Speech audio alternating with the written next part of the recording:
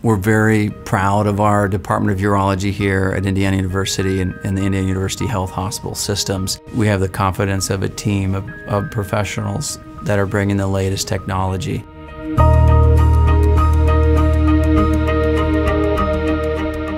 My name is Dr. Clint Baylor. I am a urologist here at Indiana University Health.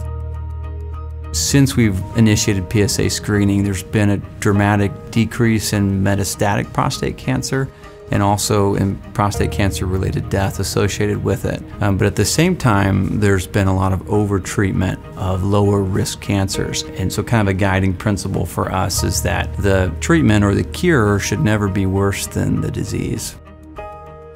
Cancer grading has to do with how the cancer looks under a microscope, grade 1 being the least aggressive or low risk, and grade 5 being high risk cancer. That grade 1, those men would be on an active surveillance protocol. The grade 2s and 3s are intermediate risk. Those men, we typically think of a cure with just a single treatment. Now that treatment could be a robotic surgery, could be radiation, or newer treatment like HIFU or high intensity focused ultrasound.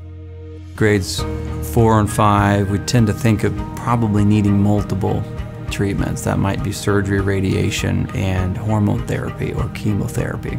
So if we diagnose a grade 1 or a low-risk tumor, those men would be on an active surveillance protocol, and it means that we're going to look more closely at the prostate. After your initial biopsy, we're going to do an MRI study to make sure we haven't missed any cancer, then genetic testing or genomic testing. And if that still confirms just a low-risk grade 1 tumor, then we're going to follow with PSA checks every 6 months.